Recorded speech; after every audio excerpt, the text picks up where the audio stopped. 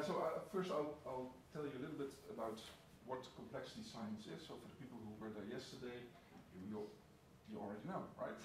Why it's interesting. And then we'll have to talk about mathematics of change. That doesn't mean that you have to do like calculations or something like that. But it is a bit different. So there is a mathematics that describes change processes, and often people who study psychology are not trained in those mathematics. So we'll look at that. I have some assignments that you can do in a spreadsheet. So you don't need any special skills or special software to be able to do these things. And you'll notice that you'll be able to look at some very interesting dynamical phenomena using very simple models. And then we'll talk about some basic time series analysis, and this is a little bit optional. This is if we get there, right? But it's also interesting stuff. Okay, so a little bit about complexity science. This is a program which was started in the Netherlands. NWO is the Netherlands funding organization, and they have now they already have a second one, but it's like a call for researchers from across all disciplines to start studying complexity, and it actually does a very nice job in explaining also what complexity is. Okay, I used to have a link up here to the folder, so I'll put that up again. It's a nice reference for you to get kind of a summary of what complex systems are. But there are some essential topics that they treat in this theme, and well, of course, the first one is time, so dynamics, right? So if you want to study complex systems like living systems, like human beings, what you'll notice is that they will change over time, and so dynamics is a very essential part of studying complex systems. What is their temporal evolution? Also, because these systems are very complex, they have many different parts that work together, might interact, there are different levels of analysis. And they call this, in this folder, they call this micro-macro. So it's usually the case that once you've identified an interesting phenomenon you want to study, you can usually identify, let's say, a low level of analysis which has lots of components that sort of cause behavior at a global or at a macro level. Like, for instance, you might study individuals, and then, of course, when you put them in groups, they might do something different than you would expect based on what you know about the individual. Right? So that would be a micro or macro level. But I'll talk about some other types of levels in biology and physics. Self-organization is is a term for a real physical process that is used to describe what happens when complex systems change from one state into another state. And the reason it's called self-organization is that it's there's nobody telling the system what to do. There's not one part that is in control and guiding this reorganization. It's really a structural reorganization of the system as a whole, and I'll show you examples of that as well.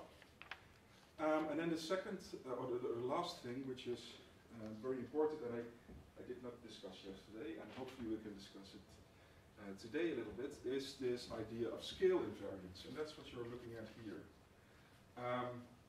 So it turns out that if you have these complex systems, and in this case we're looking at maybe the Earth's atmosphere as a complex system, you can zoom in on smaller and smaller scales, and it turns out that a lot of the things that you encounter there actually look a little bit like what you found at the larger scale, right? So that's what is meant by scale invariance. It's if you zoom in, down, or up, it will not be exactly the same, but there will be very many similarities.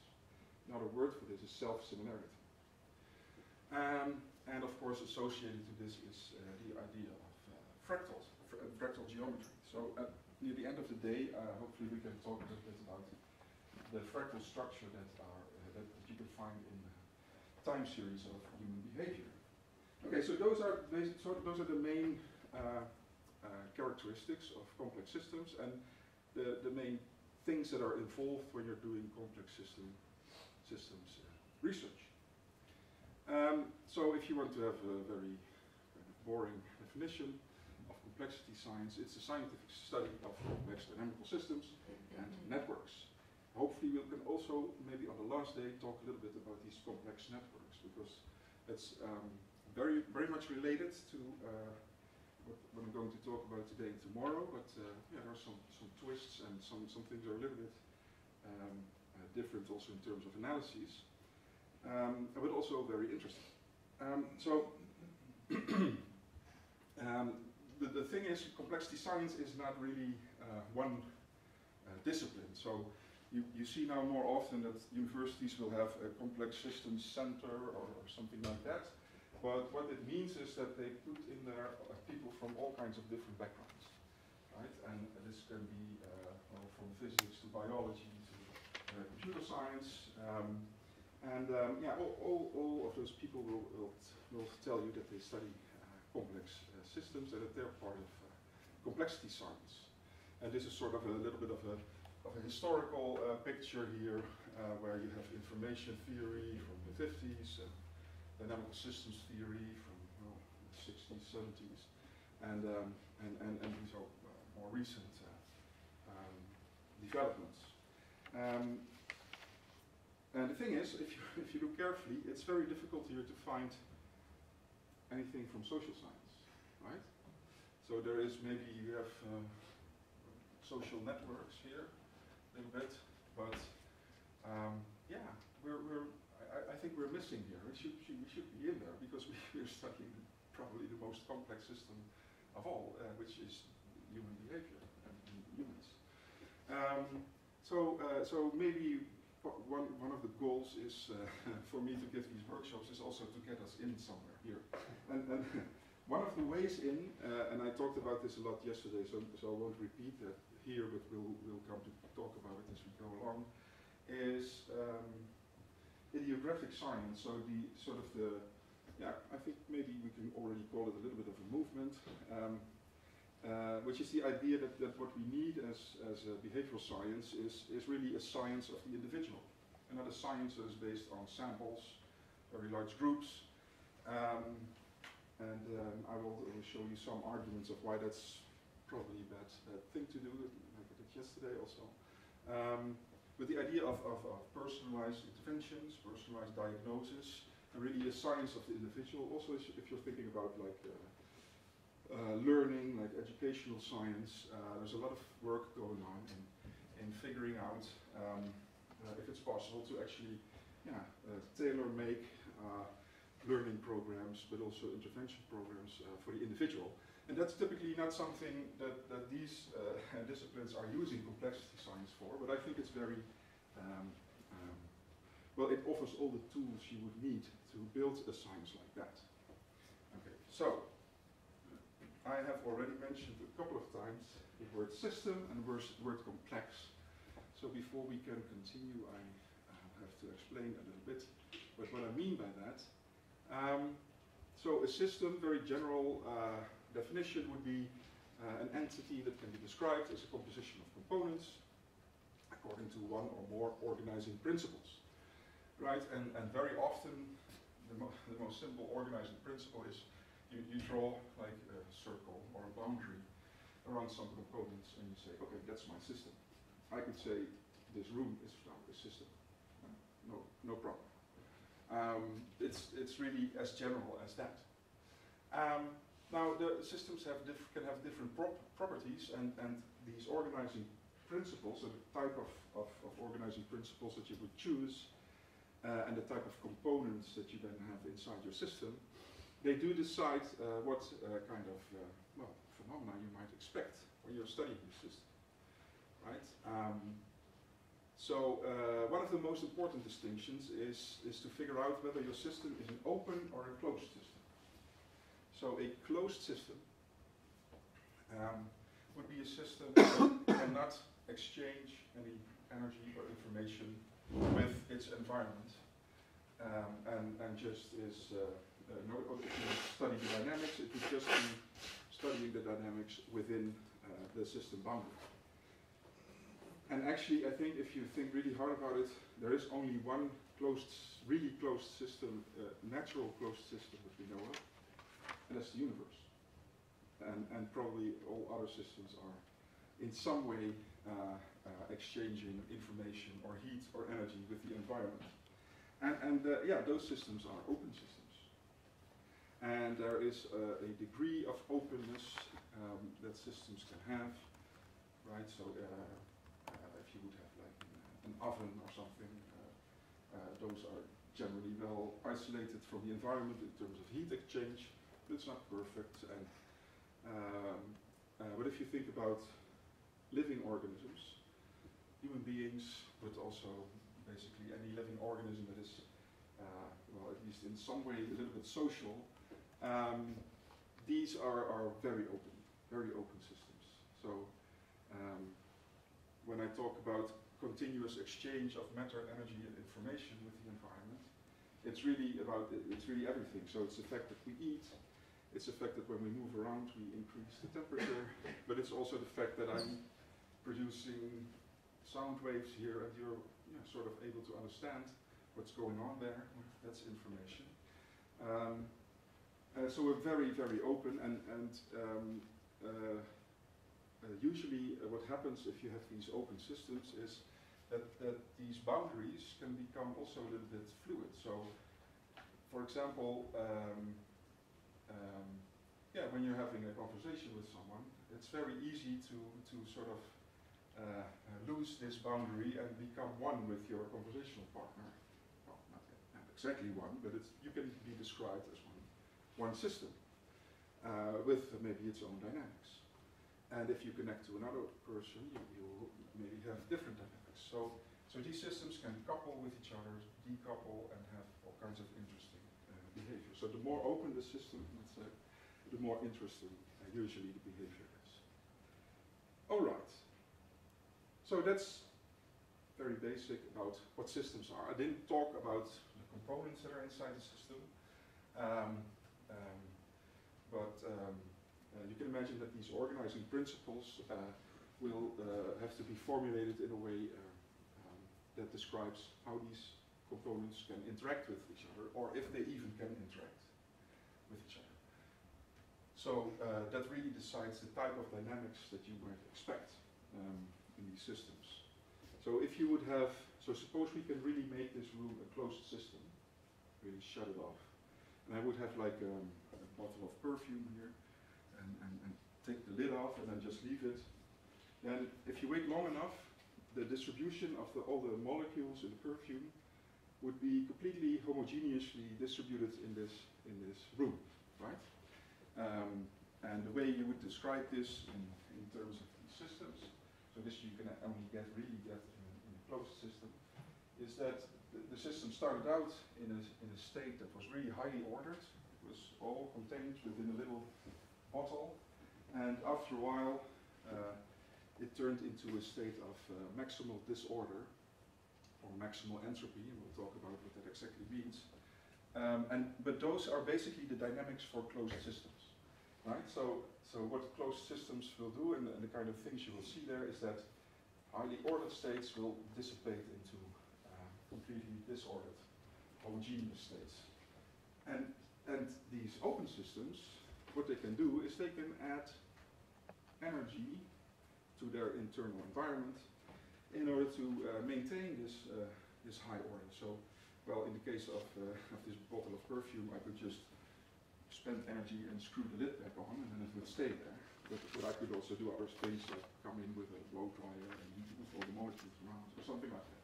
But the thing is, if you cannot add any energy, if you cannot add any information or matter, which is the case for closed systems, then the end will always be this state of maximal disorder. And yeah, in open systems, they usually want to maintain their internal structure, their internal complexity, and in order to do so, they need to spend energy to maintain this. Okay. So that's the main distinction between a question about the previous slide. So, if all systems are open to a degree, is it the built-in assumption in the mathematical methods that are used to like describe these systems, or is the closedness of a system like a working assumption, like the normality of the distribution in statistics? Yeah, yeah. This, of course, is usually plays a role if you're in physics, right? So you have to be, if you want to do calculations and those kinds of things, you have to decide how close your system is. So they will have equations for that and models, and they can estimate, whether or not, right, you will end up with this maximum entropy state and those kinds of things. But in general, in psychology, there aren't really a lot of theories or models that really take those things into account. So there is, of course, I now remember the name yesterday. I can remember Friston's free energy principle models, and they talk about how a system can expand free energy and transform it into actions, basically. But that's, I think, the only one. And in general, I think the main assumptions for statistics in psychology have to do. We'll talk about that, but they have to do do I assume that my components actually can interact with one another, and what does that interaction look like? Is that complex interaction, multiplicative, or is it just additive? That's the main difference for behavioral science, I guess. So another one of and what I forgot to tell you is that the components inside a complex system can, of course, be complex systems themselves. And they can be open, and usually are. So what I just described, right, if you have like one individual and then you put them in a group, and you say the group is now my system, then that is, of course, a system made up of complex systems. But also inside our bodies, we have lots of complex systems, right? So I think we have more microbes in our gut than neurons in our brain, and they're not just sitting there; they're doing something, right? So that's a complex system that's communicating, and we don't even know probably what they're doing. But we are also built up of pretty complex systems. Also, the immune system is one of those really complex biological systems. So when you're talking about micro and macro levels in a system, that's really up to you to decide what those levels are, right? So you have to figure out where the interesting stuff is going on. So what are the interesting phenomena? Where are the interesting dynamics? Very well studied examples are, of course, swarming and schools. I thought these were videos, but I don't think, no. So the components there are fish or birds, and what happens if there are, I think usually it has to do with sort of a critical number of these birds or fish. They will start to behave as if they are one organism. So you can describe the dynamics of a swarm by not even knowing what every single bird is doing or what every single fish is doing. And it starts to act like an entity of itself with its own dynamics. And this is one of the famous examples from mathematics, cellular automaton. It's artificial life. I'm going to try if this will actually be a video thing. No, it's just a picture. Okay. But this moves, and it's just a very simple mathematical equation. A very simple rule. It's something like, if the surrounding box is also black, then the next box will also be black. Kind of very simple rule.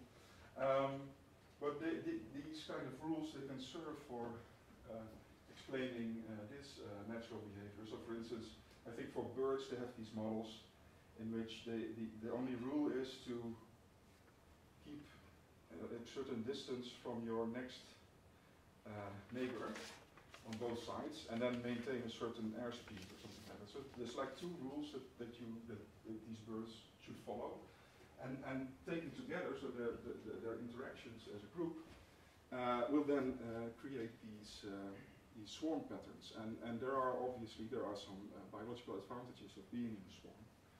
You're safe from predators. The net casualties, because predators will get, of course, some of these birds, but they are much less than if they would be solitary birds, right? And so we would call these patterns emergent. So they emerge, the patterns, but also the dynamics, they emerge from the micro level, and it's very often not very obvious what will happen. So this schooling behavior is not very obvious. So if you just have one fish or one bird and you can study everything about this bird, you will not know what happens if you put 2 or 3 or some critical number of them together. And this is really one of the features of complex systems, right? So the emergence you really only get in complex systems when you have many different components together. But the thing is, this holds also for physics, for non-living matter. So you can imagine if you were like an alien scientist coming here and, well, I think water is plenty in the universe, so that's not a good example, but suppose you've never seen water, and you're only given a water molecule. Right? You really do not know the properties of water, like vapor, ice, those kinds of things. You cannot know any of these properties if you don't see a volume of water, a body of water together. And the same thing with this, or if they would be given like an ant, right? And you can study all the behaviors of this ant in isolation, but you would never predict, if you don't have the context, if you don't know anything about the environment, that they can actually build these ant hills and have a very complex social societies. And so if you sometimes hear physicists talk about complexity in their field, what they actually mean is that they're talking about systems that have more than 3 particles. That's already complexity for physicists. Okay. So some very well-known, I think, phenomena that we can observe when we have this micro-macro distinction is, well, the idea that systems can change their behavior, their structure, their internal structure, and their global dynamics. And what we would call this are phase transitions, right? So we know that if you put liquid water on a pan and heat it up, you will eventually notice that it becomes vapor, and if we make it cold, it will become solid. And so, yeah, you really need to know the entire system and put it through some experiments, let's say, to be able to figure out what's going on there. So the forms and the properties are emergent and not expected from components. Yeah, so one water molecule does not possess the property wet. That's really a property of the system of water molecules. So if you put this a little bit in a schematic sense. So in physics, of course, we have the luxury that we have some very good theories about what is going on at these levels, right? At the micro and the macro level. So at the micro level, we have molecules and atoms. Of course, there's quantum below that, but for this analysis, we don't really need to bother with that. So we have we know sort of the mechanics that are going on there. We know what these molecules or atoms can do, and we've studied this enough, so we also know when, well, these if you put them together in a large system, what will happen to the macro level. So in this case, you would have these thermodynamic quantities like temperature, volume, pressure that are deciding what is going on with these states of matter. And energy and entropy, of course. And so here we also have this is important. So thermodynamics is a physical theory that can describe all these things, so also the transitions between these states, right, from solid to vapor. But actually the theory here doesn't need to know anything about this, right? So thermodynamics was developed and completely developed before, let's say, there was the connection was made between what's going on at the atomic level and this level. These micro level dynamics can be, let's say, a world of their own, and you don't really need to know about what's going on here, and it's a perfectly valid theory. So, but we also have a very good theory about the mechanics of these particles, and then there is something called statistical mechanics, which is a theory that connects these levels, right? So, and it's actually a theory of averaging. So it's saying, yeah, okay, you can sort of think about ensembles of atoms moving, they have a particular energy, and you can sort of average this, and then you will find, if you do the calculations correctly, you will find the right temperature that thermodynamics already gave you without knowing anything about this. Yeah. So this is really a very nice picture that they have in physics. And now the question is, what can we do? What can we do in behavioral science? Well, lots of things to be filled in, and also maybe not very clear what these levels should be. So I think in neuroscience, well, you would probably say, yeah, we have at the micro level we have the neurons, and then maybe at the top level we have behavior, cognition, development. Very rarely they would say, well, maybe the physiological type of neuroscience, they would be interested in the relationship between what single neurons are doing and what groups of neurons are doing. But that's usually not what we do in behavioral science. We go straight from from observing that some brain areas are active to what's going on at the behavioral level without thinking too much about the scale differences there. Yeah, but you can of course fill in many different things here, and well, that's of course because we are very complex systems. But then once you have that, so in physics they have nice theories that describe what is going on at these different levels. But I don't think we really have those a lot. At least, let's say, we may have a lot of theories, but we don't have consensus theories, right? So nobody is contesting that the theory of the kinetic motion of gases or the laws of mechanics for atoms should be disputed or in some way. I mean, that's you probably wouldn't know what that actually means if you would say that. And the same holds for thermodynamics. I mean, very few people will contest that that's a real theory.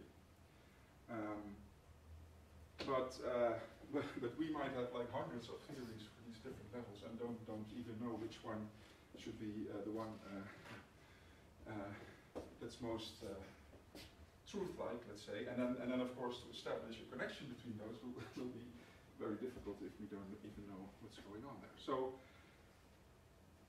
if you would think this is an interesting, let's say, research perspective on how to study complex systems, lots of work to do here. Lots of work to do. So my point is that usually what we do in behavioral science is not even take those really physical levels, let's say, into account. So there might be different levels of analysis, right? We have Mars levels of analysis, but they don't really describe different levels in physics. They describe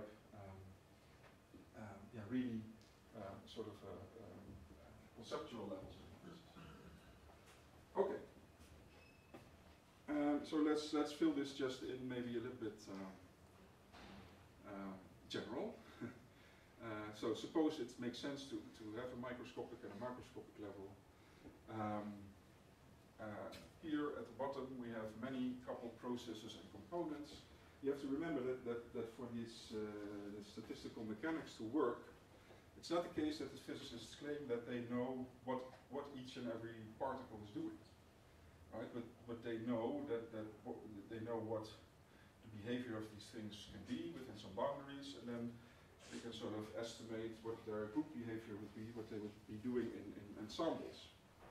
And actually the sort of assumptions they need to do this, so the assumptions to make these averages that connects it to the thermodynamics, those are actually the assumptions that our statistics also use. So when we take a sample of people and then start to do our statistical inferences, the assumptions we need in order to ensure that this average of the sample that we get actually means something are actually the same assumptions you need for particles. And of course, that might be not a valid assumption if you think that the components that we have in these samples are actually not very simple components, but are complex systems in themselves. Right? But we'll talk about that a little bit more later. So I think a lot of the things that we are talking about in behavioral science using the more traditional methods are already collective or global variables, right? So they are summaries of things that might be going on here. It's just that we often assume that there's a one-to-one relationship with some lower level components, and we actually really don't have a good idea of how to couple these methods. But we'll talk a little bit about maybe some options tomorrow. You might have to actually tap into this microscopic level without knowing everything about what's going on at that microscopic level. So complexity science does give you some tools that might give you a hint of what's going on here, without being very explicit about what that is. But it might give you information of what's going on there. But we'll talk about that tomorrow. So time to give you some nice examples of this. Of all the things that can happen to these complex systems that have these microscopic and macroscopic dynamics. I showed you this yesterday also, but it's such a nice example. We'll talk about it again. So these are amoeba, Dictyostelium, and there's a very, very well-studied organism. They're single-celled organisms, and they feed on bacteria, and they're everywhere in the soil. And if there's enough food, if there are enough bacteria, nothing happens. They just stay very nice, happy, single-celled amoeba, and they can divide and conquer the soil.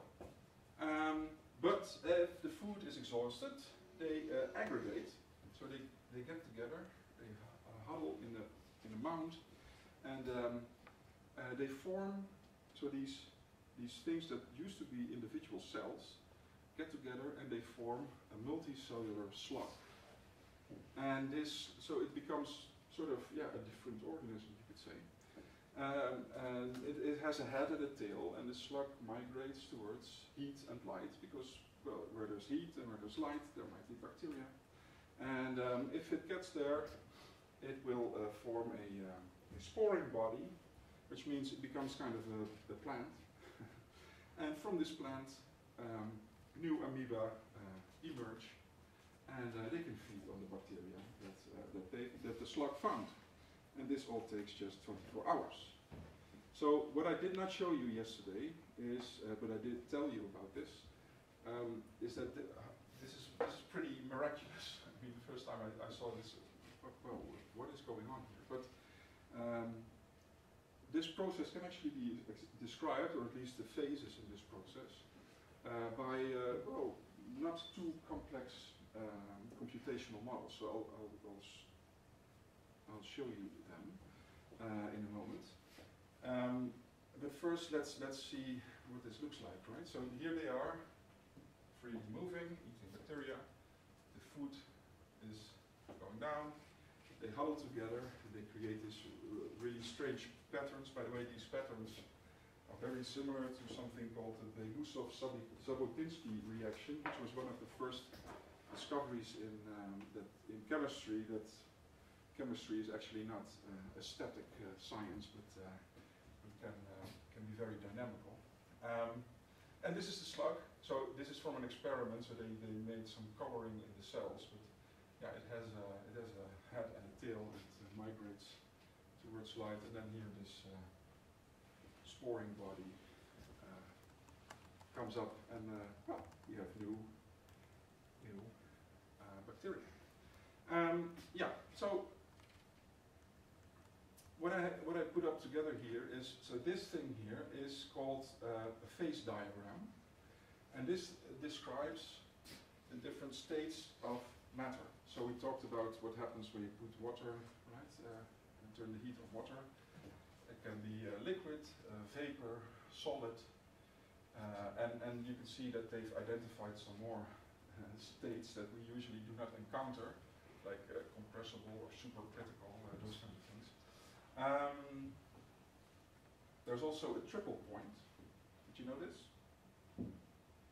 So there is a point where water can be exactly in the same three states. So it can be in vapor, liquid, and solid phase all at once. If you want to look at this, follow this link, and you can see a nice video where this is actually happening. But the point here is that what you see here on these axes is you have here a temperature axis, a pressure axis, and these variables basically control what is going on at the macro level. And these are thermodynamic quantities, right? So they don't tell you anything about what's going on at the level of the atoms, but they are actually collective variables if you think about it. And this thing here, it really is kind of a qualitative description of what's going on with matter. So it's real physics, but this is just qualitative, right? So this is vapor, is just a name that we give to what matter is doing in this region. And you could do the same thing here, right? So you could describe these things. There are qualitatively different states of the system, just like you have qualitatively different states here. And if you named this, right? If you attached labels to these qualitatively different states, you've actually created a variable. So let's say the dynamics of these qualitative states, so how they succeed one another, is described by something called the order parameter. The order parameter. So it is very often a qualitative description of the macro states of a system. There's also something called the control parameters, right? So in this case it's temperature, pressure, and control parameters decide, what state, or in what, you can think about them as coordinates, in what region of this phase diagram you're actually in. So this is not very sequential. This is kind of sequential because once they're a slug or once they're here somewhere, they can't really go back anymore. So they have to complete the cycle or they all die or something like that. But so there's really a sequence to this dynamics. But here you can, well, of course you have to, temperature has to be increased, right? You cannot immediately have a particular temperature. So there's some dynamics in there, but usually in these phase diagrams, time is really left out a little bit. Okay, so those are two important terms you need to know. So the order parameter is describing what's going on at the macro level, and it's often just labeling. So it's just, look, now it's a slug. Look, now it's a sporing body. Look, now it's vapor. And the control parameter are the variables that make them change their order or change their behavior. Okay, so here the order parameter is of course the availability of food, and it's actually a a chemical that they release when they get hungry. A kind of pheromone thing that sets this all in motion. Okay. So the order parameter is qualitatively different states. Control parameter is the food that's available. So what kind of experiments would you do if you are dealing with a system like this? Well, you would not put them in a cubicle behind the screen and measure response times or something like that. But, well, yeah, you start to ask more kind of process questions, right? So this is reversible. So if we add food here, well, they go back to the individuals, right?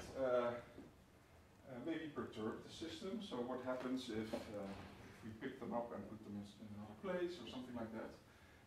So the questions you start to ask once you already have this sort of idea that you're dealing with processes on different levels are more like, what can we learn about the relationship between those levels, or can we just focus on one level and figure out if that's how stable that is? And usually these things are described in terms of, I talked about this yesterday at some length, basically about the degrees of freedom the system has for generating its behavior. So if you think about these amoeba as individual cells that can walk around anywhere, right? So the system has a very large number of degrees of freedom. And usually what happens if these if these different versions of the order parameter, these different forms are going to emerge, is that there is some kind of constraint on the degrees of freedom of the system. And this usually causes the emergence of these new forms. Usually because, well, the restriction in this case, for instance, means that they are getting much closer, that all kinds of interactions happen that would never happen if they would be able to freely move around. Okay.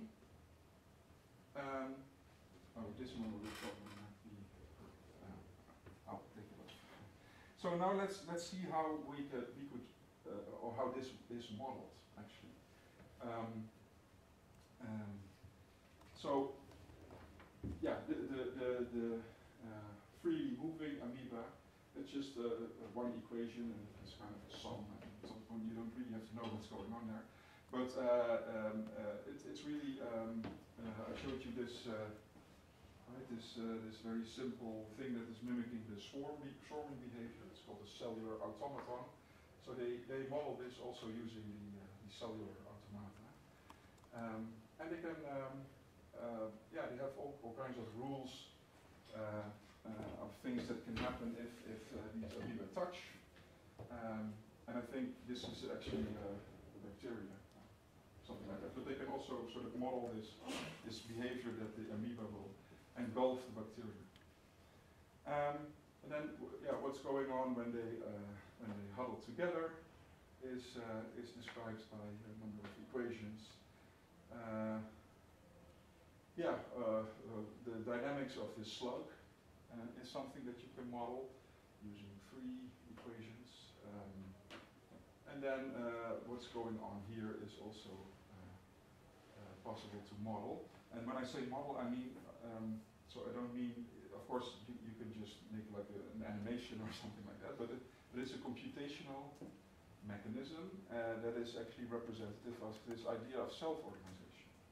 Okay, so the rules that they put into the computer models are not like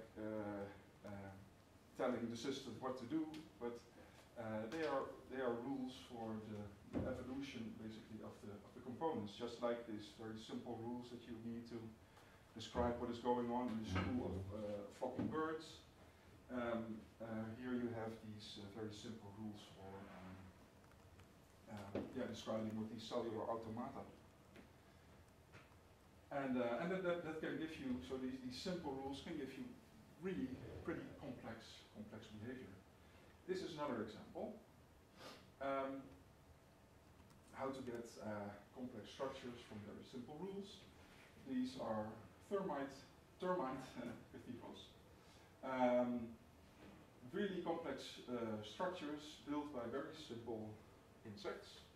And these things have stuff like air conditioning and all those kinds of things. Something to do with the length of the canals that are in there. But if you think of, if you look at what one of the explanations is of how these little animals can build this without having like an overseer or someone telling them where to put the pieces of dirt, because this is just soil, right? So what you see here is just soil or mud that is just lying around. It's actually it's a very simple system, but it creates very interesting emergent properties. So this is a kind of an attempt to describe what you need to get this, right? So if you would have a random system, let's just say what these things can do, right? So these termites, they can fly, not always, I think, but at some point in their development they can fly, and they can pick up dirt and drop it at some place, right? So if you would have a random system that is just only randomly dropping things, you would not get anything, right? You would not get any structure, you would just have really only a random distribution of dirt. A linear system, usually linear systems will give you one thing. So maybe if every termite dropped, had like a linear trajectory and dropped dirt at one point, you would get a nice mound maybe, but nothing very complex. So there would be no competition between, so they call this an equilibrium point, which means a point where sort of the dynamics stops for a moment, because that's where the dirt was dropped. So what you need is a nonlinear system, which actually has multiple equilibrium points, which creates a kind of competition between equilibrium points. And how does this work? It turns out that if these termites, when they pick up this dirt, they actually leave a pheromone, a smell, that is creating a gradient. So when they drop something, it's very likely that another termite will also go there and also drop something. And then this also has this smell on it, so this increases the smell at a particular point, right? The pheromone at a particular point. So when they start out, it is actually kind of random. But because, well, each termite is attracted to this gradient, you will get some locations that will just have more pheromone, and these will attract more and more and more termites, and they will drop their dirt and drop their dirt. And then at some point you will get that there will be two sites that are pretty close, and they will, here we go. Right, first you get these pillars, which you would expect if you would just have a linear system. But then you get this competition going on between sites, and you can see what happens. So they sort of grow towards one another, because I think they always tend to drop it on the top of the thing that they're building. So you get these arches, and then once you have an arch, actually, because of the nature of this dirt, you can get plateaus and domes, and then there the process repeats itself. So you can get this whole thing going. And that's it. Those are the rules that you need to create this very complex termite cathedral. And the height has something to do with they just can't fly any higher, right? So all the constraints on the degrees of freedom that the system has to do things are made by very simple rules. So there are a couple of ingredients, of course, so there has to be this competition at some point, because otherwise you don't get a very interesting dynamic. And what you see very often is yeah, you have to have these kind of gradients of things. So in this case, it's a gradient of this pheromone that is sort of luring these termites into to this central point. Yeah, you can the actual term that we use in let's say complex system speak is attractor, right? So you can think of this landscape as a landscape full of points that are actually attracting these termites. So they're attractive regions, this is a changing landscape, so there will be different points, but what you really need to have this attraction idea is a kind of gradient that pulls them into that location. So, yeah, we have very simple local laws, and yeah, they are actually, let's say, translations of well-known laws of thermodynamics that are used to describe this. And the termite is kind of a particle in a gradient field. Of course, what I already told you with this bottle of perfume that you put in a closed system, this requires energy, of course. So the environment has to be able to sustain these termites. There has to be food, there has to be materials, otherwise it doesn't work. Right? So you need some energy in order to build these things and also to maintain it. But very often in complex systems you will find out that there are actually at some level there are pretty simple units that can interact with each other in simple ways. When I say simple, this is actually much more complex than the type of interactions that we, for instance, model when we do statistical analyses, right? Because they are kind of dynamical and multiplicative, and you can have these things like feedback loops and competitiveness, which you really cannot in very simple linear models. Yeah, but termites are more complex than classical particles, so yeah, you will probably not see this behavior if you put water molecules together and wait long enough. So the fact that the termites as a system are themselves actually small complex systems is probably the reason why we see this amazing emergent behavior. So I think right now we have kind of coffee break planned in the, is that correct? Yeah, I think so. So I don't have a lot of, yeah, maybe I can show you this one and then we can go have some coffee. Because I already also showed you this yesterday. If you want to make a distinction between, you know, the kind of, it's a little bit contentious to call it classical approach, but the regular approach to studying behavior, right? You would be in this region in which you would say that the components of the system are actually kind of simple, but also their interactions are very simple. So, right, so if you see the global behavior, you usually assume that it's kind of a simple addition of components that linear arrangement of components that cause the observed behavior. And if you're going like taking the complex system perspective means that you have many components and they interact in many different ways. They can be at different scales, and it really matters that some things are going on at a scale that is much smaller or faster than other processes. Some of these things will not be, you know, communicating across scales, but some of them might. And you really need all these interactions in order to be able to understand how the complex forms and complex dynamics emerge at the macro level. And so after the coffee break, I'll hopefully show you and let you experience that is actually the case. So if you've, I don't know if everybody has a laptop, but yeah.